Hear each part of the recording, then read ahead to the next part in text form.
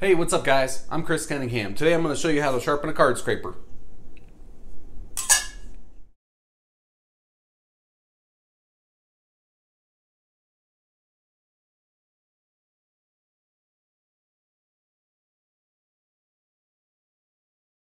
The first thing you're going to do is clear the bench off, get some of these things out of the way that you don't need just yet.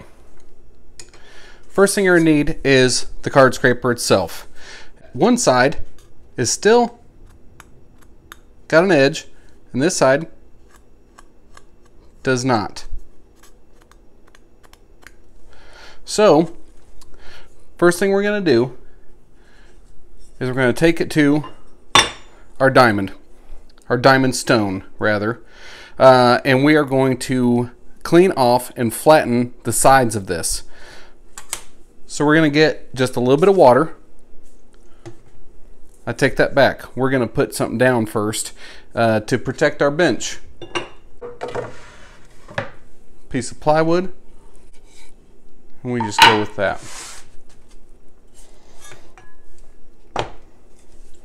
Okay, now that we have our bench protected, we're going to go ahead and wet down that stone a little bit. And we're going to actually take the whole thing. And what I do is I take my ring finger and my index finger and set it right along the edge. And that way you're getting nice, even pressure.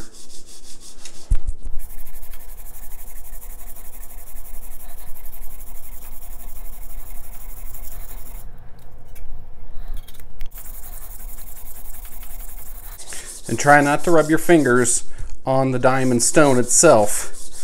One brush won't hurt you, but I can guarantee you after the last video that it will eventually get through your finger. So try to prevent that from happening.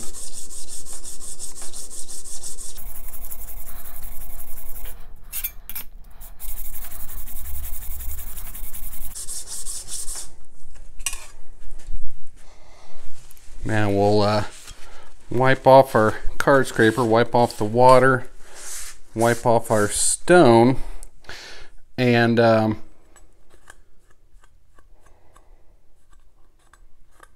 still a little bit of an edge on there. So I'm going to go ahead and put a little more focus on that and see if we can't remove it all the way.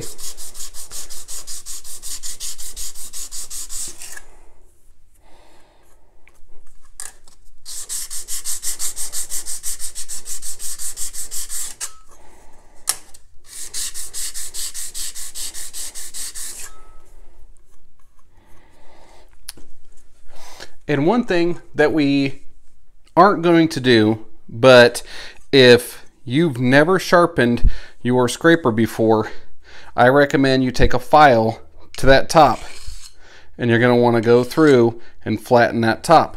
Since I've done that in the past, I can skip that unless you've really messed up your edge, hit it on something, dropped it, then you need to do something a little more aggressive. But what I'm going to do is I'm just going to take it to my stone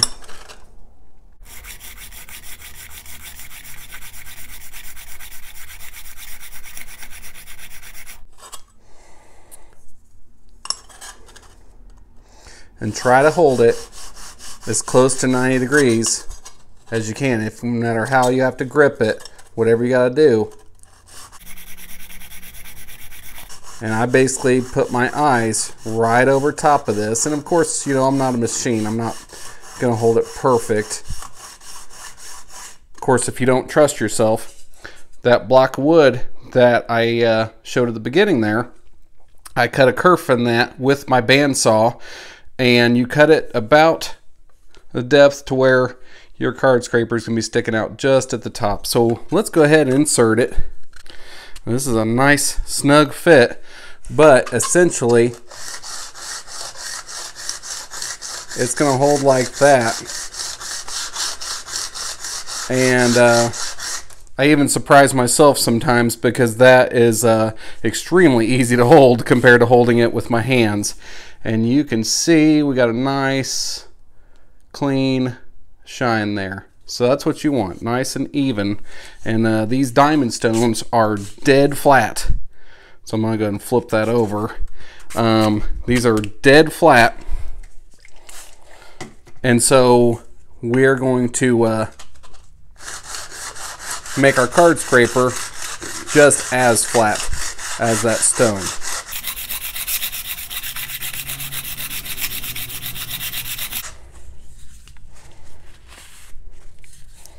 And there you go.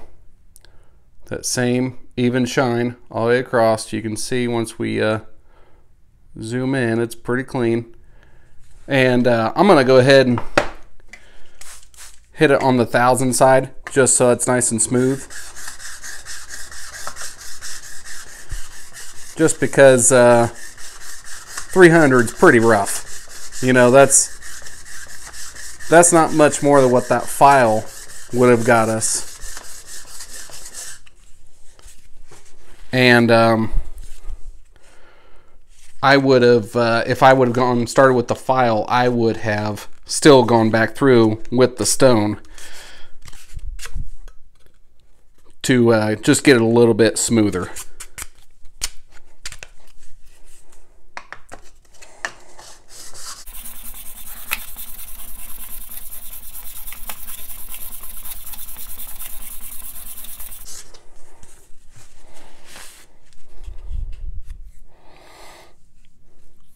Okay, so from there, we got that, both sides nice and clean.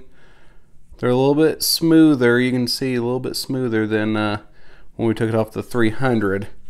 And those are really good and flat. So, we are done with the diamond stone. Before I set it on my nice clean bench, let's go ahead and wipe it off. I'll set it back behind me. And we can remove the plywood because we are also done with it. One thing I'll have to do is scoot my camera back just a little bit, try to keep it still centered there. Now this is another nice thing about this block of wood. Not only does it hold it for when we're flattening that edge, it also holds it nice and snug. A little tighter fit than my bench because my bench isn't perfect on one side, so it'll hold a block of wood very tight, but smaller items it's not perfect. Something I need to address in the future. But either way, you want this card up off of the bench because when we go through with the burnisher, we are actually going to angle it one way then the other. So we're going to go back and forth, and then we're going to go like this, and that essentially is going to push down the steel, mushroom it out just a little bit, and then when we hit the burnisher at an angle, it's going to take that mushroom spot and curl it over.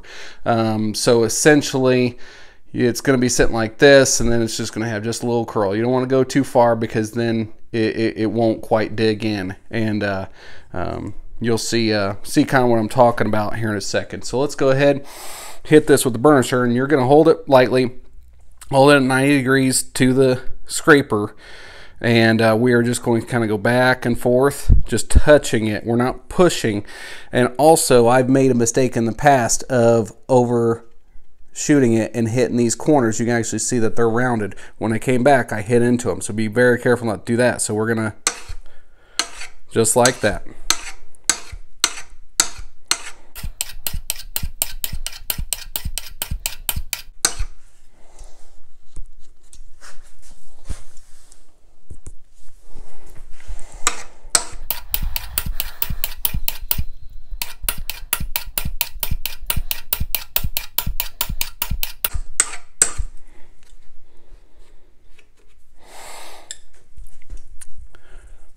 I think I'm getting pretty close there. It's kind of hard to tell because you're talking about a microscopic amount of mushrooming.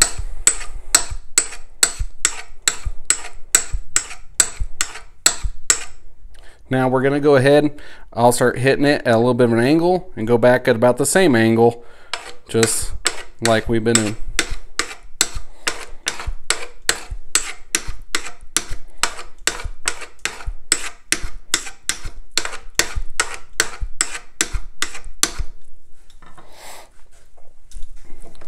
Let's see if we can get it out and take a look at that. So let me go ahead and I'll pull it out of the block here. And by the way, that block holds it very snug. You got to have a pretty good grip to get it out of there. So what we're going to look at is right, I don't know if my camera will be able to focus up on that or not. Maybe I can get a glare off it, but essentially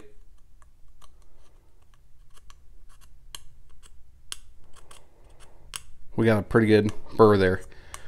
You know, it's not something you can probably even see with the camera, but this side, feel that?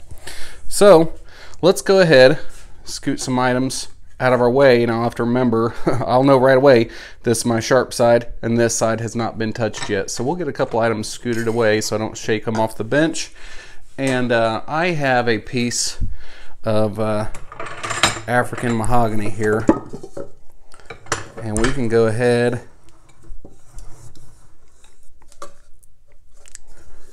tighten that up in the vise, and it is really fuzzy, not smooth right now. Okay, so let's do this for fun. Let's take the side we haven't done anything to it. See, it's just a little bit of dust. You know, it's still gonna do a little something, mainly because it's a flat piece of steel, but this side here has the hook, and what you do is you hold up top, put your thumbs down on the back, and give it a little bit of a bend, you know, get some pressure on it, and see there?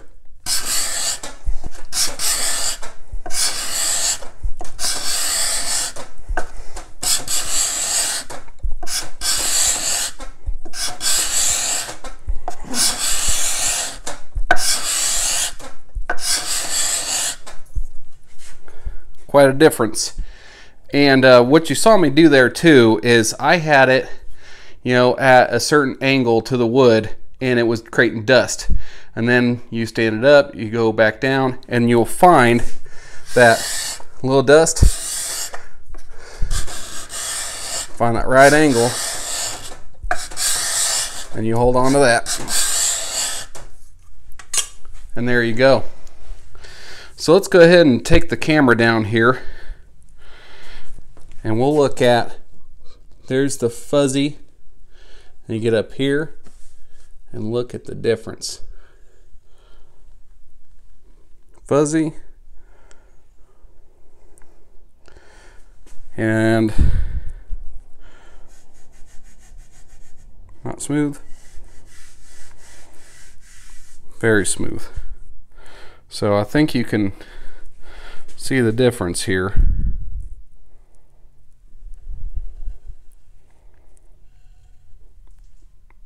Turned out pretty good. Lighting's not very good right above me.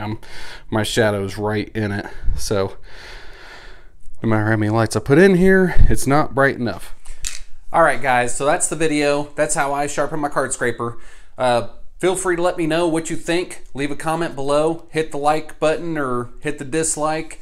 And subscribe to my page if you like my videos. I'm hoping to have a few more than just informative videos. I might have some builds here real soon. And then I'll have links at the bottom, affiliate links, that will show you where to get my burnisher, my scraper, and my diamond stone, so that you can sharpen the same way. Thanks.